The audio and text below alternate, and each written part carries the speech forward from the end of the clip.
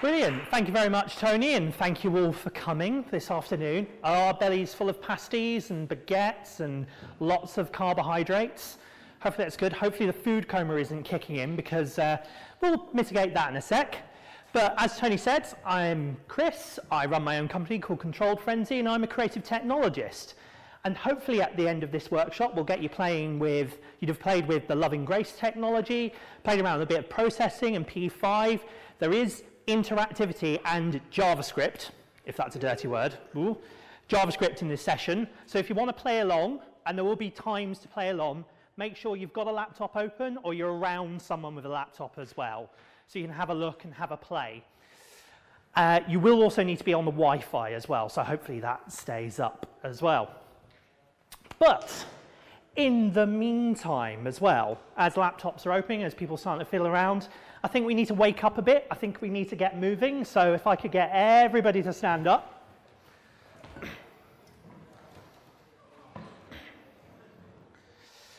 Now, I work with a lot of artists, and a lot of artists who are working with movement and dance. And that will be a core part of what we do today, is we'll look at dance and movement data as well. But I'm going to start by teaching you an exercise Ben Dunks from Attic Dance taught me as well, and that's doing circles. So I want you to stand up straight, shoulders back, and I want you to start moving one of your shoulders around in a circle.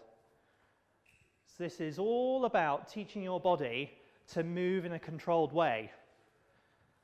So with that arm, start moving that circle further down your arm. That's it. And now do the other arm. See if that can get going as well.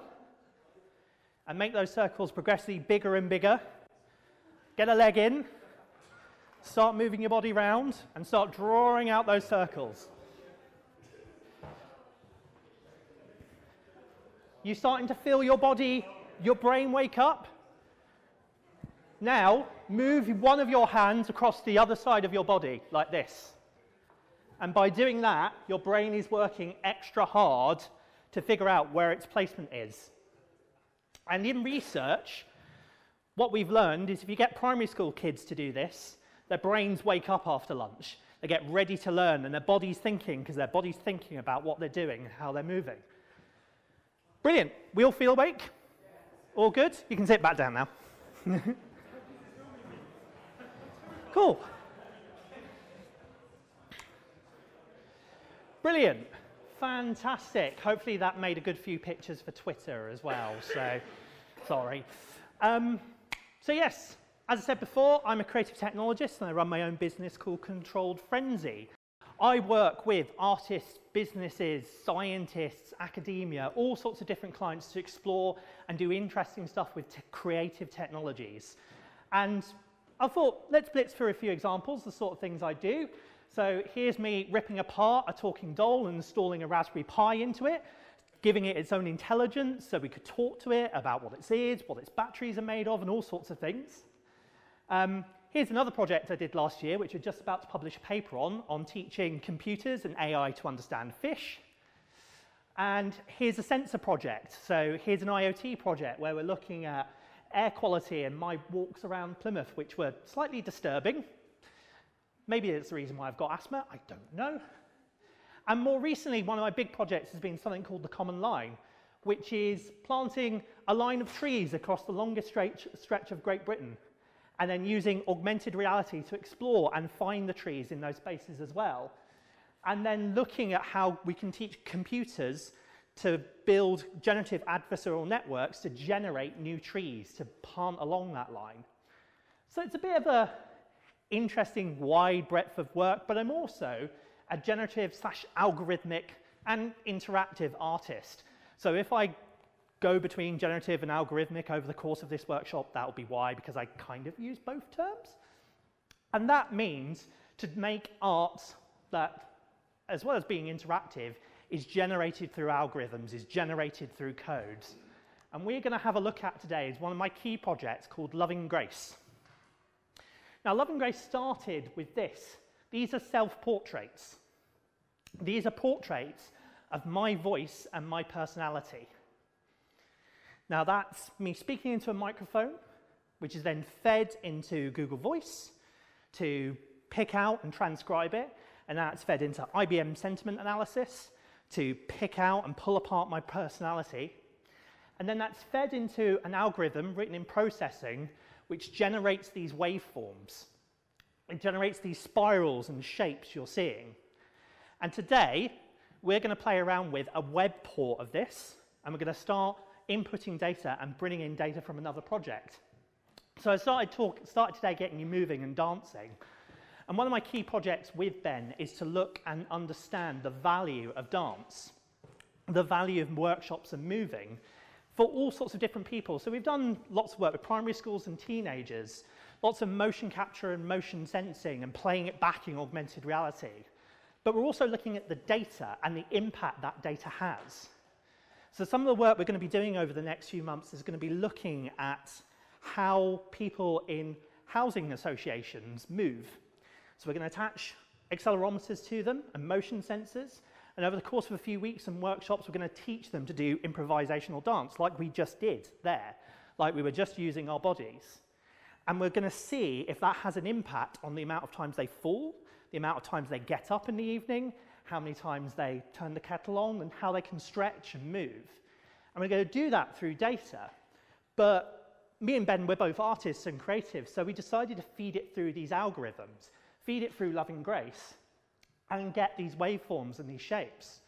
So after the few weeks, as well as showing how their bodies changed, we can create these displays and ways of showing them how they've changed, how they've moved as well, in a really interesting artistic way. And this is what we're going to hopefully be making by the end of today, is you're going to get access to the algorithms, play around, understand how kind of the strings and the puppeting works, and then we're going to start feeding different data sets into it. So we're going to play around with this to start off with. Then we're going to feed in sound. So we're going to listen to the room, listen to the microphones, and then we're going to run some real-world data from one of the old people we work with in Plymouth. So this is interactive, and there are a few house rules. There are no stupid questions at all.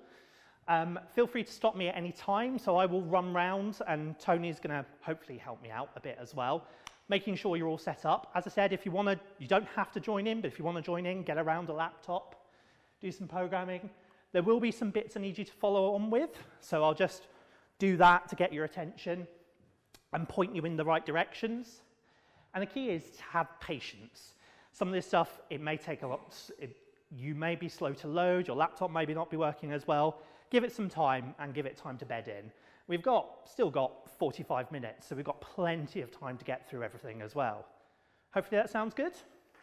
Sounds good, getting some nods in the room. And the objectives today. So I've introduced you to me in the projects. We're going to get you set up. We're going to get you loading up on the pages. And then we're going to start figuring out how this algorithm works, how it's responding to an input, how it's responding to data. Then we're going to try out and fiddle around with P5, which is the JavaScript library we're using to play around and generate these forms. And then we're going to turn on the sound mode, have a look through the code, see how that works, and then turn on the data mode, have a look around and see how that works, and play around with it and break things, and go from there. So, first URL today, first time stop to go. Go to bit.ly/LG-test. I'll leave that up there as well for a few minutes. And get that page up. This works best in Chrome, if you've got it, but it will also work in Safari and Firefox as well. And we'll go from there. So, and just stick your hand up if you need any help. If you have followed the link correctly, you should see this. So I'm just going to refresh that again. So once it loads, you should see something start to emerge. So you should see that line pattern come in above. Now, if you take your mouse or keyboard or trackpad and kind of start scrolling out and zooming out, and then you can click and drag and move this shape around. So it's a 3D object. We all got that? So it's a spiral, and this is the base out of all those images. So our code in one point is generating this spiral, this collection of waveforms. Now, on the left-hand side of the window, you should see a Loving Grace editor thing with lots of little dials and things you could play around with. Grab one and start sliding it, and then grab one and start sliding another one, and see what happens. So we're all starting to play around with those forms. Cool. So you see there's OSC A, B, C, D on the left-hand side, and those distort the shape.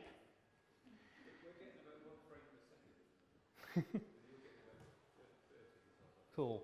That might be just dependent on the computer as well. So this is using WebGL, and this is rendering everything in the browser. So if your computer doesn't have as good a graphics processor, it may slow down a bit, but persevere anyway. Try making the window smaller as well.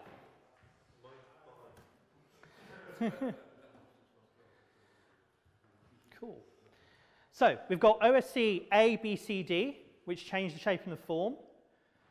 No surprises what OSC red, green, and blue might do. I change that. It changes the colors. So that changes the colors that are going into the spiral. And the stroke size changes the width of what we're seeing.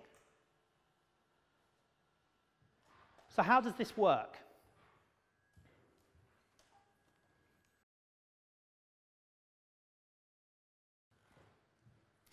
So this works through arrays and classes. So there is an array of waveform objects. So each of those lines is a JavaScript object. And then there's an array of those lines which are drawn out one by one from the center out to the edge. And then when we add the new form object, it takes the most recent set of those values. So it checks, okay, what's A, what's B, what's C, what's D, and then red, green, blue, puts that into its object, puts that into its memory, and draws that out to the page. And because we're doing it sequentially, one after the other, and we're running through the array, we get this effect.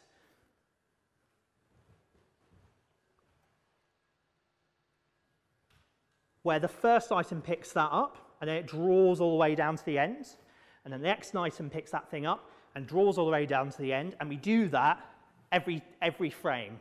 So every time we're drawing to the screen, we're making changes, and it's bringing it into the center. So it's kind of acting like a black hole, but it's using that data structure to build what we see. Okay. Right, so that's our start point. We've got inputs, and we're feeding that into an algorithm, and then we're outputting something as well. So our output is what we're seeing on the screen, and our process, our algorithm, is the processing code. And our inputs are what we're going to start playing with.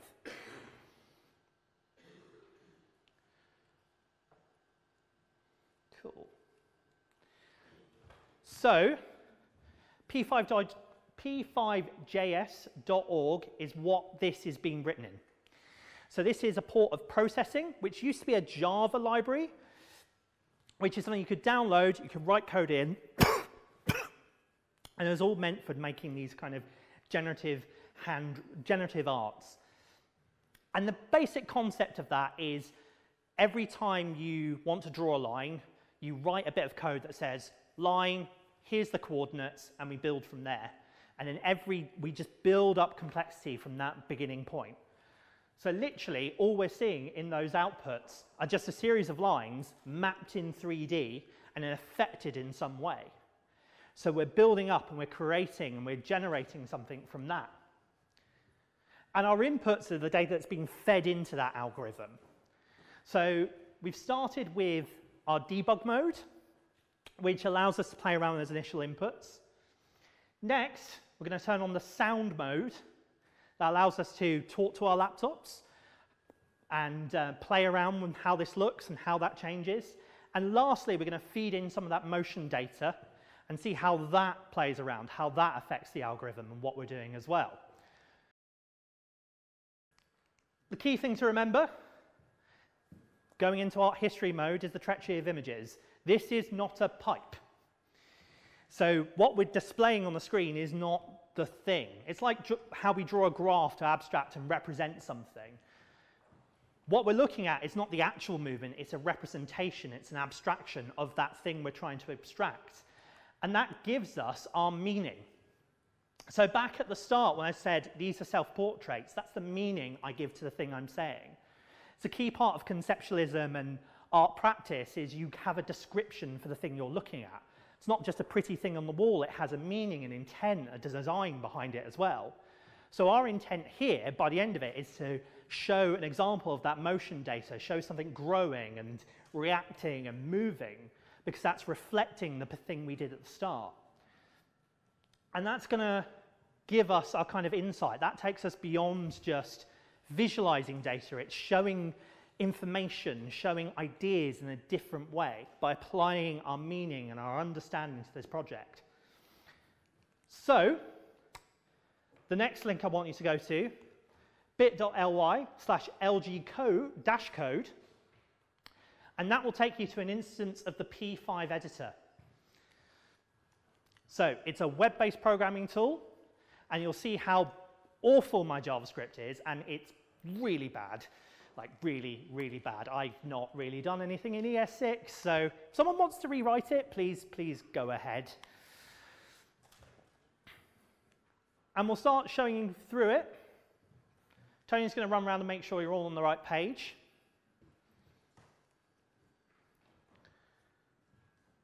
And then we'll start going through and looking how this works, how this makes sense, how we understand it.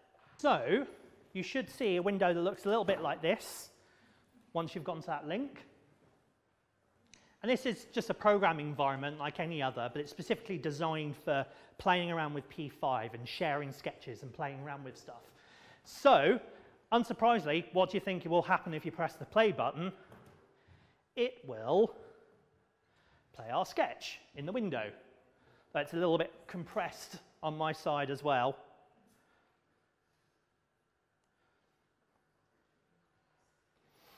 Cool. So in here, on the left-hand side, there's our project folder, which has got all the files we need to run this program, to run this sketch. In the middle is our editor, where we can see and play around with the code. And on the right-hand side is our preview. So that's showing us what we've written and what's changing as well.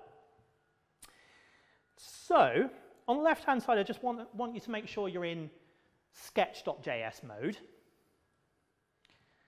And I want to make your first change to the code. If you've not done JavaScript before, welcome. It's fine. Everything's going to be fine. You're not going to set fire to anything. Okay, you might set fire to something, but hopefully not anything in here. So first thing I want you to do is that true statement. So var debug equals true. We're going to turn off that window. We're going to hide the debug view because it's kind of blocking our path. So let's turn it off. So instead of debug equals to true, I'm going to change that to debug equals false. And then I'm going to hit run. And Tony's going to check and make sure everyone's doing it right.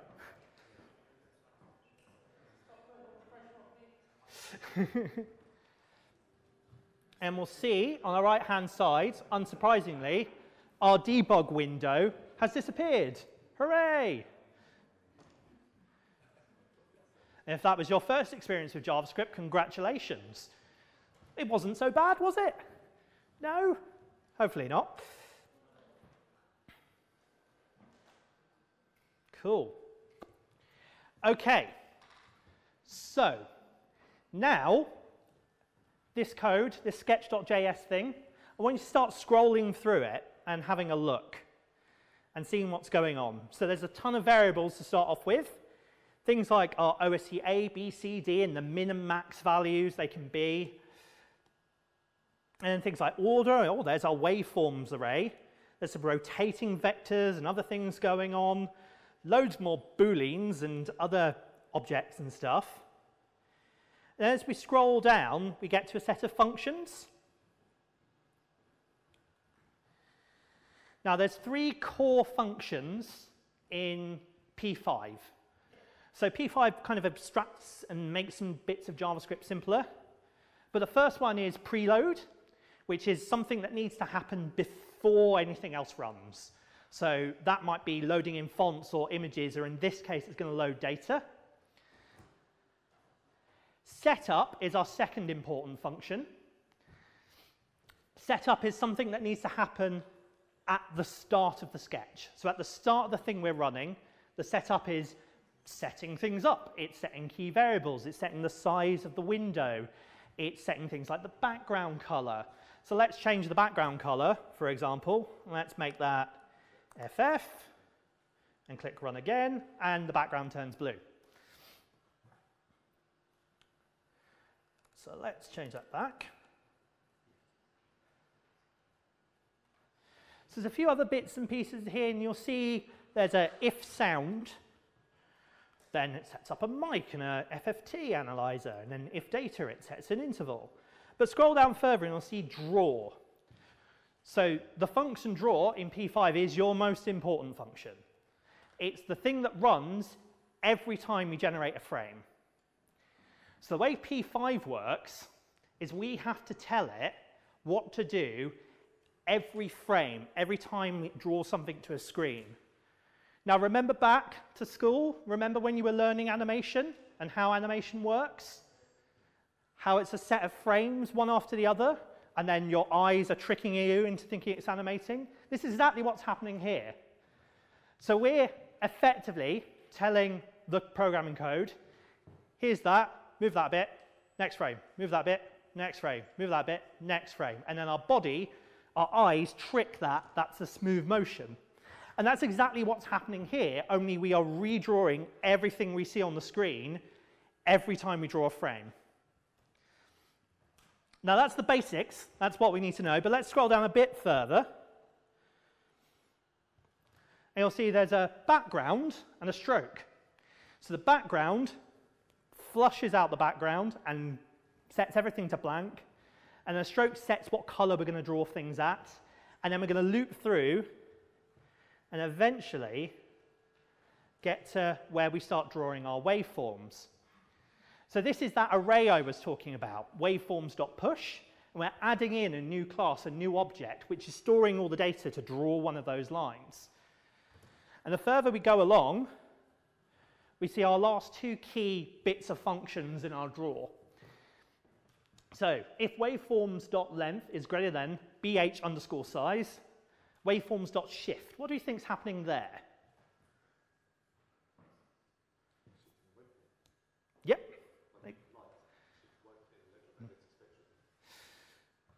Almost, but in JavaScript terms. That's it.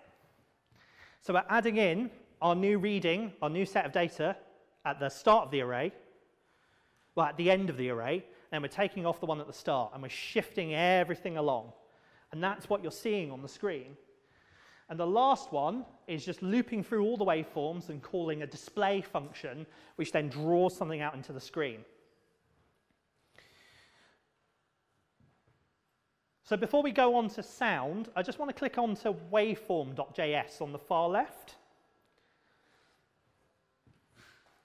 You'll see like function map color, function map alpha, map height, and then scroll down, you'll see this function waveform.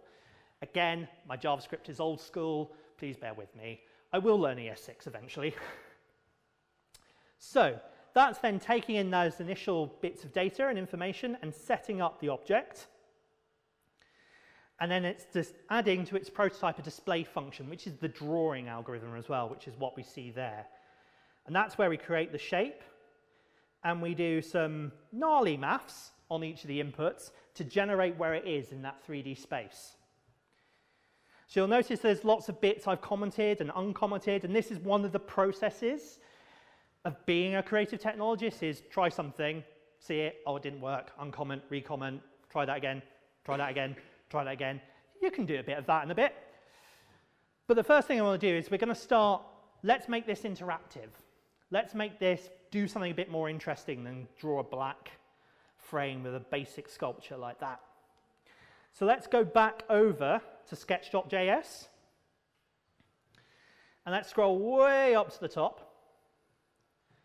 And we're going to do our second bit of JavaScript programming today. If you had your first introduction, you're not going to believe what's going to happen at the second. We're going to turn on the sound modes. We're going to turn on the microphone, and we're going to see what that does to this. So, instead of var sound is equal to false, let's change that to true.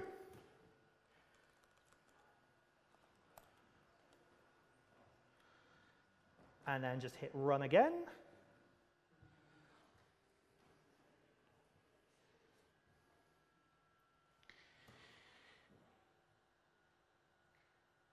So it should pick up your microphone.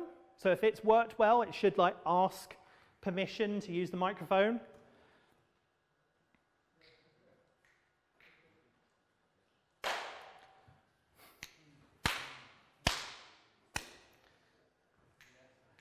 And now, start playing with it. Start talking into your microphone or talking really loudly. Maybe sing a song, do a tap dance.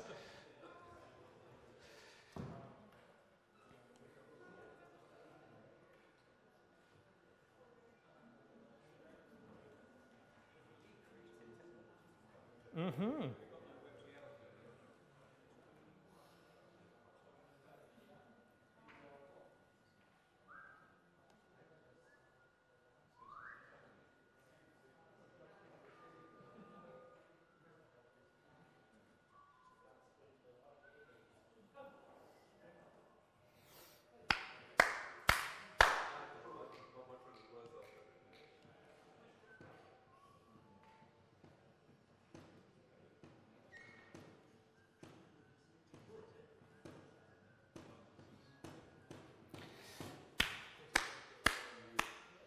Cool. So, is that all starting to make sense? All starting to come together, getting some thumbs up? Notice on some machines it is running a little bit slower. One of these things, one issue in P5 at the moment is if you've got a high resolution screen, because it's generating 4 times the amount of pixels for that display, it slows down a little bit as well. So that's fine. That's a bug we can fix later. But what's happening here is it's taking everything it hears and it's splitting it down into 16 channels, basically 16 chunks of the frequency. And it's passing that data on to the OSC ABCD values to then change and distort the form. And then that's picking up and it's running through that set of waveforms. So what we see here is the sound over a few seconds. Because we're making it change and making it move, it's moving that sound down that waveform. So what we're seeing is data over time. A bit like a graph where we draw it that way and we do a fluctuation that way, say energy, time over there. We're kind of compressing that and turning that into our form. And that gives us a really interesting effect because we're looking at things over time, we're looking at things change, and we're turning that into some kind of graphic, some kind of input.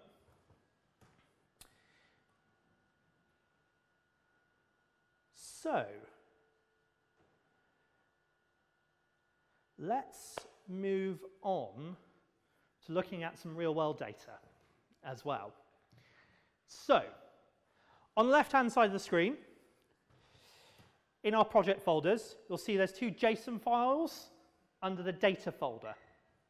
There's readings.json and there's rotations.json.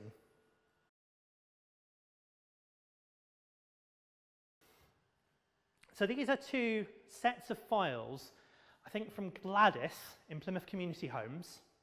So over a whole workshop, she wore a little Arduino motion sensor on her wrist. And she wore that for every single one of the workshops we did with them. So this is, I think, from the second workshop, these two files. So there's two files, one for accelerometer readings and one for rotations that came from a gyroscope. So these are real-world data sets. So our accelerometer readings are broken into X, Y, and Z for going in 3 different axes. So it's X, Y, and Z, relative to where the wrist was as well, but that's a whole other discussion in accelerometry for later. See me after the class if you want an in-depth discussion on how data relates to wrists and movement and X. Yeah, it gets complicated, but it's simple for now. So,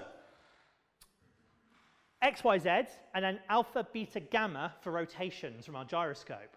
So it's alpha, beta, and then gamma for going round as well. So obviously our person isn't doing backflips in it as well, though she might do. But we're taking those 2 data sets and we're turning that into what we're seeing on the screen. So we're going to do our 3rd bit of JavaScript programming. Again, very exciting, very, very difficult, very intense programming this. I want you to go back to sketch.js. I want you to scroll all the way to the top. And we're going to change sound back to false. We're going to turn off this mode. And then we're going to turn data to true.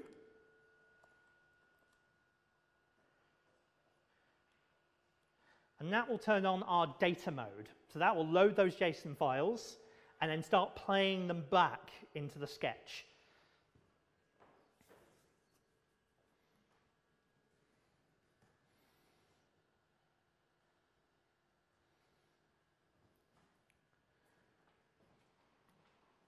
So you should start to see some slightly different forms emerging this time.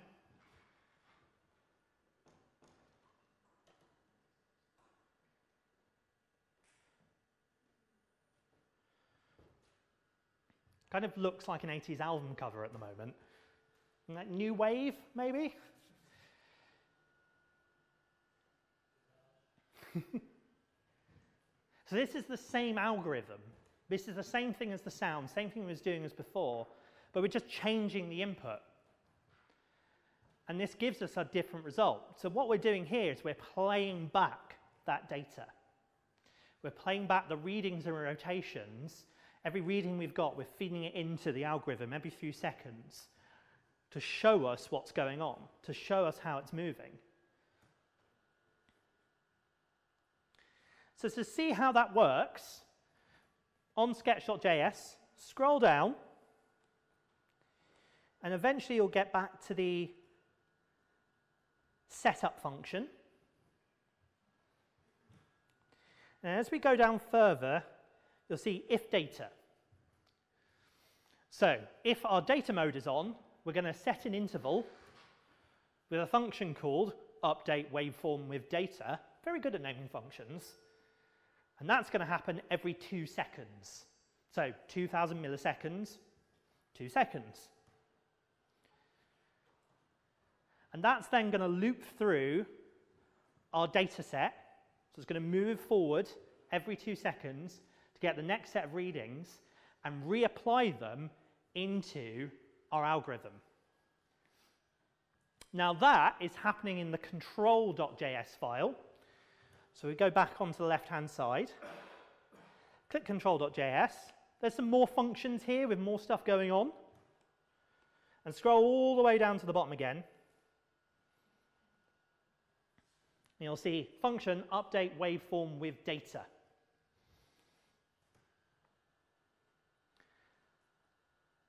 And the last key thing I'm going to get you having a look at and doing more JavaScript if you feel a bit comfortable, feel a bit up to it, is to look at how our data maps in here. So you see, these are our variables from the start, OSC A, B, C, D, red, green, blue. And then there's a map function on the other side as well. Now, a map function is a really useful function in P5. You've probably seen it in other languages, but it takes one scale of data and applies it to another. So say we were counting in tens, but we wanted to translate that to hundreds. we'd say in a map function, anything between 0 and 10, map that to 0 and 100. So if we say 4 before, that would turn into 40, because the JavaScript is mapping that function out. And that's what we're doing here, is we're taking and combining some of those readings to feed them into those data points, and we're mapping them to the range our algorithm is expecting. So we could take any data set, we could say this is temperature, and take a temperature value and know that probably goes from like -10, I don't know how cold it gets in Cornwall, I think -10 is way too cold, to maybe like 50 degrees at the top, and I mean we can apply that and map that to the data our system is expecting. So it does the hard work for us for figuring out that mathematics. So, to kind of give you the last part of this, last few minutes, I want you to start playing around with these maps. So have a look at OSC A. You see it goes maps, readings.x, data index, and then it goes -1,000, 1,000, -100, 100. So this function is expecting a set of inputs. The first input is the data we're sending into it. So we're sending, in our array of readings for the x plane, we're saying we're expecting it to be between -1,000 and 1,000. And then we're mapping it to what the algorithm is expecting, which is -100 and 100. So all I want you to do to start and to finish up and start generating and seeing what we create is play around with those numbers. Take some zeros out, maybe change them to 2s, maybe move the minuses and the pluses. See what you get and see how they translate. You'll notice some of the ones at the bottom, the colours are all combinations of different readings. Play around with them. Play around with those numbers and see what you get. If you manage this, then you are definitely a creative technologist. You are fiddling, you are playing, you are seeing what looks good and doing the next thing and trying the next thing after that and going from there. So let's have a play with that and see where we go. So there are two things I want to show you before we close out tonight.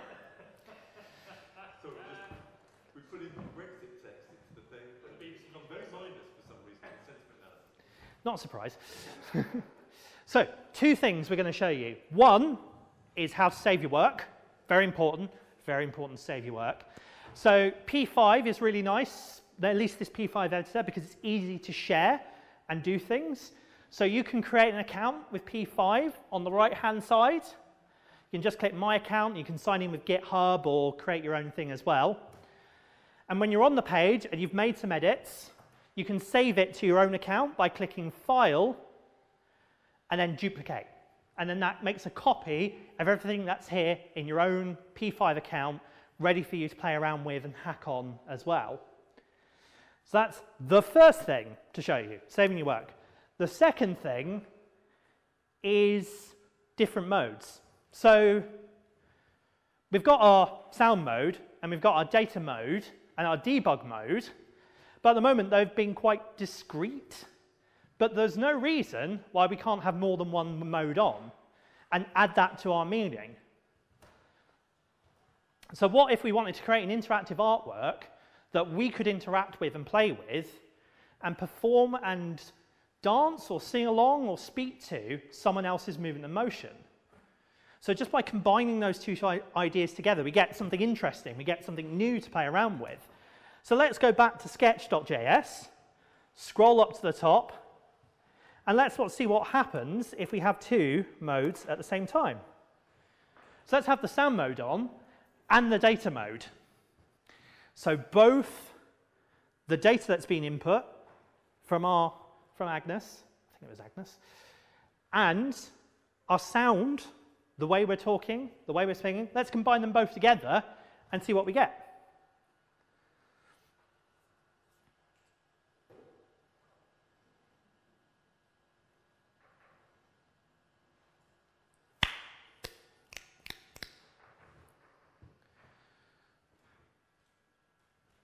So now you start seeing those two data sets working together. You've got those smooth lines, the accelerometer, but kind of the mess of the sound. But now the meaning of this has changed because it's two different things creating an artwork, two different sources feeding into an algorithm, generating something new. So here, my voice is working with that motion data, something from the present, working with something from the past, creating something new, generating and bringing the algorithms together.